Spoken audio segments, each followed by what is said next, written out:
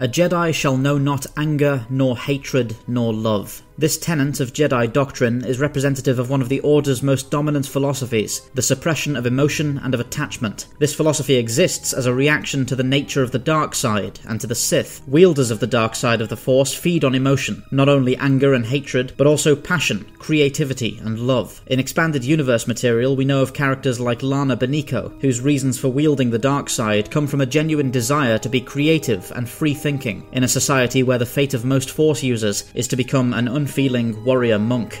Sith warriors and Dark Jedi are able to feed on the emotions of their victims in combat, maintaining their own stamina by leeching on their victims' fear, or goading their opponents into rage and instability that they can add to their own power. Force users tend to snowball toward the dark or light sides of the Force with their actions. This means that an ostensibly good Force-sensitive person could commit an immoral act for the greater good, and in doing so be literally changed into a far darker individual who was ready to commit similar acts for entirely self-serving reasons. Ironically, this means a person who does not feel the Force may be more capable of making difficult and costly choices than a Jedi ever could be. Do not be surprised. In many ways, even you are more capable than a Jedi. You could survive where they could not simply because you do not hear the Force as they do. It is irony of a sort, and it is why I tolerate your presence now.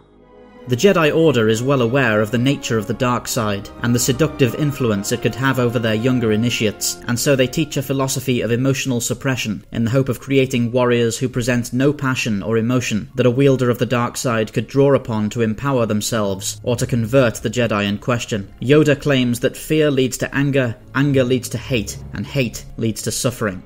The paradox, of course, is that creating and enforcing this philosophy was entirely motivated by fear. Fear of losing Jedi to the teachings of the Sith, and fear of empowering their enemies by showing emotion. And in doing so, they created countless generations of young Jedi who were forced to see attachment, expressiveness, and love as urges to be resisted.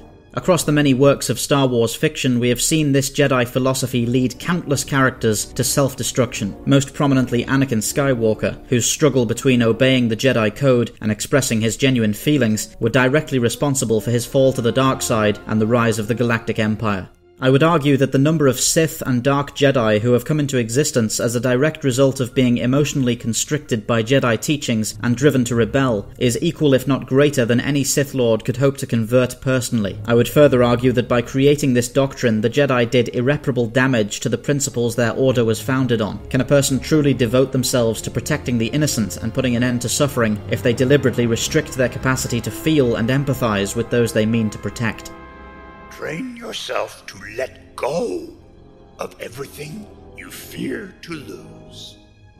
It seems to me that to be a Force-sensitive person in the Star Wars galaxy is a rather tragic thing. A world of possibility and potential is sharply made binary for a person in tune with the Force. Either you choose to express your passions and feelings in a healthy way and risk being warped into a vicious and self-serving person through no fault of your own, or you become a Jedi, teach yourself not to feel, and live without really being alive.